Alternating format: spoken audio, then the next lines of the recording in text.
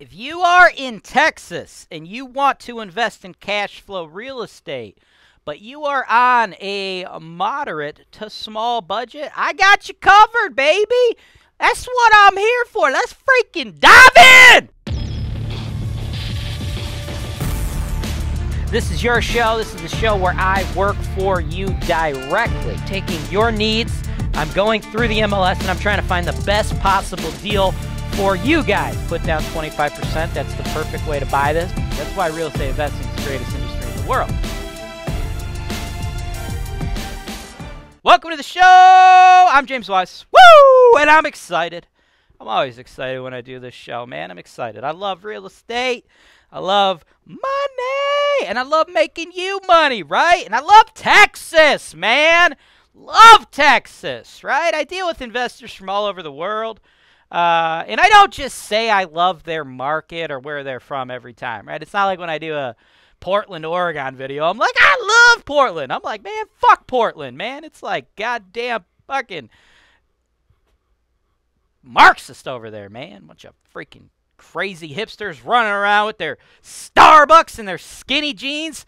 Anyway, I bag on the liberals quite often, folks, but hey, you're from Texas. You probably do too, am I right?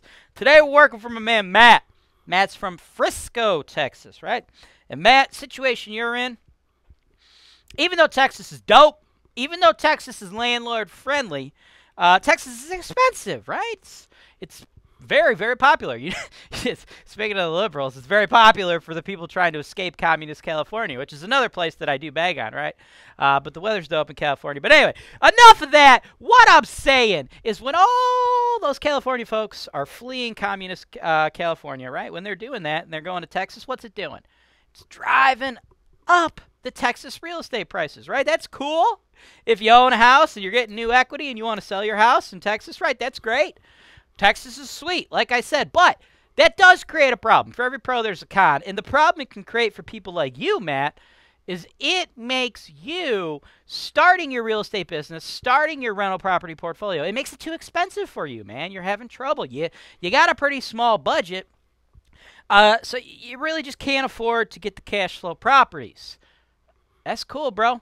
Texas is still going to be dope. And you should still live there, but guess what? You don't have to invest there, man. It's 2021. No reason for you to invest just because you live there. Let's invest where you can afford it. And where you can afford it's going to be out there in the Midwest, man, Ohio, right? That's why you hooked up with me. And I got a triplex for you, brother. It's not going to require very much money, right? We're talking like $30K out of your pocket, right? You came to me with a budget, hoping to spend around $20K. Even in a market like this that's this cheap, that's pushing it a little bit. Like, I'm going to be doing other videos for you, brother. We're going to be like around there, right? But like 20, 30K, right? 20, 30K, that's where I should get you set up, right? So what I want to do now, brother, is take a quick commercial break, and then I'm going to get into all the details on this property. And this is a triplex, right? Try getting a triplex in Texas for 20, 30K. Not going to happen. But real quick, before we jump into that number analysis, everyone else who's watching the show, if you like what you're about to see and you like what I'm doing with Matt and you want to work with me, right? You're in Texas and you're like, God damn, I'd love to buy a triplex for that kind of money, right? I work with you one-on-one, get you your own custom videos like this, right? Shoot my team an email. You could also click the link in the show notes below to book a call, right? What you're going to see, this property was sent to Matt privately months ago, right? So it's no longer available, right? It's just on Holton-Wise TV now for everyone to learn, right? So let's jump into it.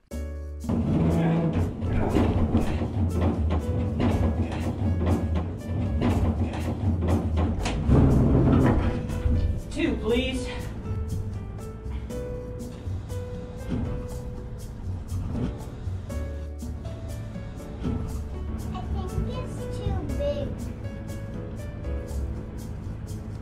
No, I think it'll shrink in the water.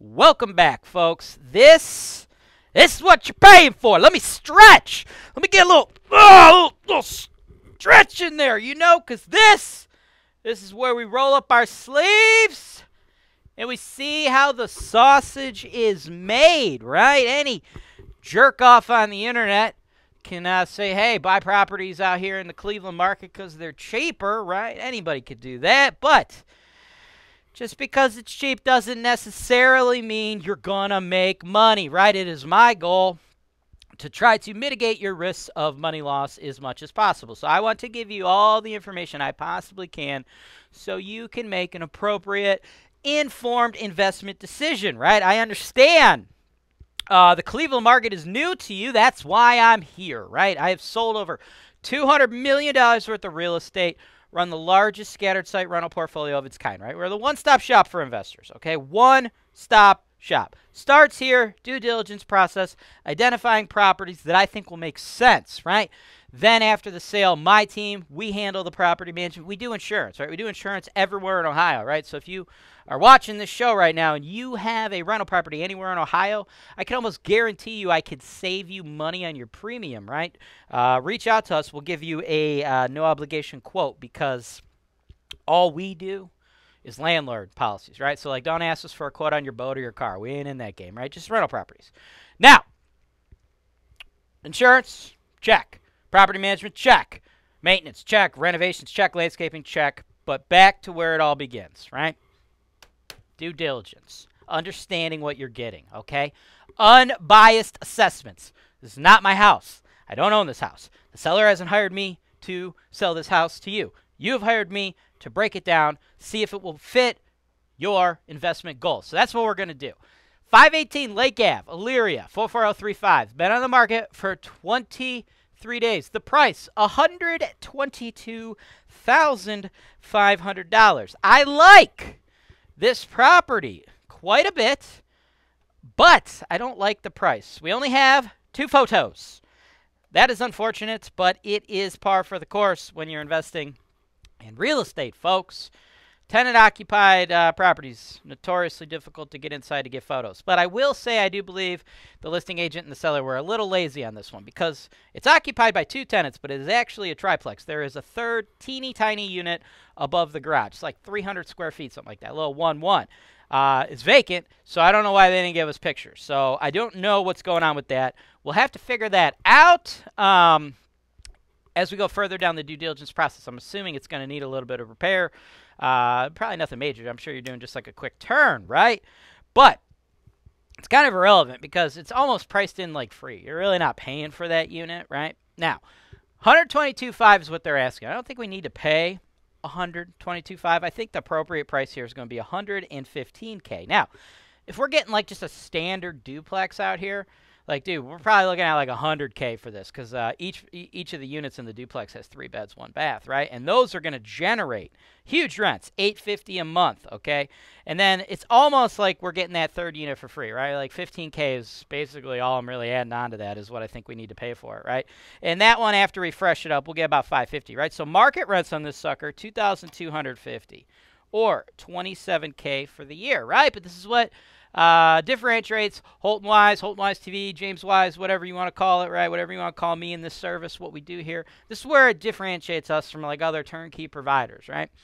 I'm not going to just tell you, oh, you're going to make $27K a year. That's banging. Let's do the deal. No, there's costs associated, right? So if you break that down, right, this is the chart. Show you your fixed and variable expense performance estimates, folks.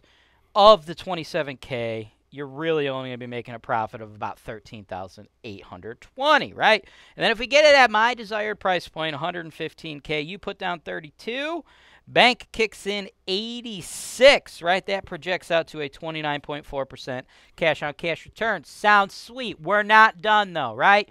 Let's get back to some other real-world things we need to discuss, right? That 29.4% return would be if we can get the existing 2 tenants up to market rent, if we could get a third tenant in that garage apartment unit without any renovation. I don't think that either of those are impossible, but I don't think either of those scenarios are likely. Here's what we have, but this is actually pretty freaking sweet. The 2 tenants in the duplex are actually super long-term tenants. One tenant's been there for 22 years, and the other for 10. Their rents are $595 and $525.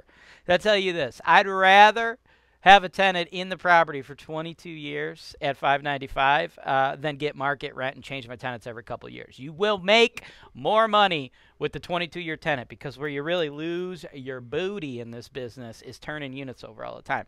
So what we don't want to do is immediately go to 850, because we don't want to lose those super consistent tenants. Folks, 22-year tenants are not common. Do not anticipate buying a property like this in the Cleveland market in what I would call a blue-collar area, like a C-grade area, CB area. Do not anticipate buying something similar to this and getting a 22 and a 10-year tenant. That is an amazing run. You want to do whatever you can to keep those tenants. So what I like to do in situations like this is keep their rent the same for the first year and then slowly bump it up, right? The goal should be to eventually get them at or around market rent without a turnover. Because, dude, they've been there 22 years, bro. Like, 22 years. Like, if you think you're just going to sweep up when they leave and the next tenant's going to come in and pay $850, you're out of your mind, right? You got to do a full turn, right? Walls, carpet, new fixtures, the kitchen and the bath, the whole shebang, right? You're looking at least $10K, right? So you want to try to keep them in there, right? So it's going to take us a while to get up to those market rents. And then, of course, at the inspection, we'll have to figure out what's the situation with that little garage unit. But, again, it's almost a freebie, really. I'm only putting a $15,000 value on it, because if we were getting a duplex here, 3-1, 3-1, we'd probably have to pay $100 for it anyway, right? So if the garage unit was all jacked up, I mean, you could honestly just not do anything with it and just rock this as a duplex, right? It makes cash with just the two tenants, right? So all in all, super solid deal, right? I like where it's at. The next step, of course, is put in an offer and then go through the home inspection process, right? Some things you should know. We are not going to be anticipating brand new roof, furnace, or hot water tanks, right? I know people do the turnkey investing and they think they're going to get properties with those new stuff. No, that's not how it works in the real world, right? Like maybe a turnkey provider that just buys foreclosures, renovates everything, and sells it to you, but they're selling it to you at a premium. If you're trying to buy stuff at or below market value, fair market value stuff, arm's length transaction properties, we're trying to beat this seller up, get a nice little discount. What is that, $7,500 off of what they're asking for? In the real world, landlords don't do that kind of stuff, right? Think about it. A roof, it's like a $7,000 roof. They last about 30 years. Let's say this roof's 22 years old. Why in the hell would the landlord pay $7,000 to replace the roof when he's probably going to get 8 years out of it, right? Furnaces cost 3 G's, last about 30 years. Hot water tanks cost about a G, last about 15 years, right? So you're going to get properties like this with these mechanicals in varying age cycles, usually towards the end of their life cycle is what's common, right? That's why on your chart, let's pull that chart back up. As you can see, the capital expenditures, I have you saving $1,350 a year, right? You're not actually spending that, but I told you your net operating income estimate's only $13,820. Let's say you don't have to do furnaces, roof, or hot water tanks for the next 5 years, right? You would have $1,350 for 5 years, right, in your pocket, right? It's not like you're actually spending that, but I don't let you guys believe that that is pure cash flow, because I know eventually the $7,000 bill's coming, the $3,000 bill's coming, the $1,000 bill's coming, okay? Another thing, why we're into the chart, repairs and maintenance, $1,350, right? You know where you spend almost all of your repairs and maintenance money? Turnovers, right? This property happens to have a 22-year tenant and a 10-year tenant, right? So fucking think about that, right? If you had $1,350 a year times 22 years, that's an extra 30 grand, $29,700 of repairs and maintenance you're likely not spending, right, that we're budgeting for, right? Think about that. That's why your 22-year tenants, even though they're paying a little under market rent, that's why you should focus on them versus like hitting your specific metrics, right? Real estate, yes, it's a number business, but it's also a people business, and you got to play the hand you're dealt, right, and make moves based on that, right? But all told, I think this is a super awesome investment, and I'm super high on Elyria right now. It's west of Cleveland, and I think we get a lot better deals in Elyria because the national folks are like just hammering Cleveland, Cleveland, Cleveland, right? You see all these articles like, what's the best turnkey rental market? And they say Cleveland, Cleveland, Cleveland. But people out of state, they don't ever realize that there's like all these other cities and suburbs around Cleveland. Greater Cleveland area has like 2 or 3 million people in it. Only like 350 or 60,000 of them live in the city of Cleveland, right? So there's a lot of fucking housing outside of the Cleveland city walls that a lot of people aren't paying attention to. And I also believe the government in Elyria is easier to deal with, more landlord-friendly than the government in Cleveland, right? Like at Holton-Wise, we deal with like, I don't know, 30 different municipalities, right? Elyria is one of the most landlord-friendly of them in the entire Cleveland market. Thanks for watching. Subscribe to Holton-Wise TV for more financial information, education, and entertainment.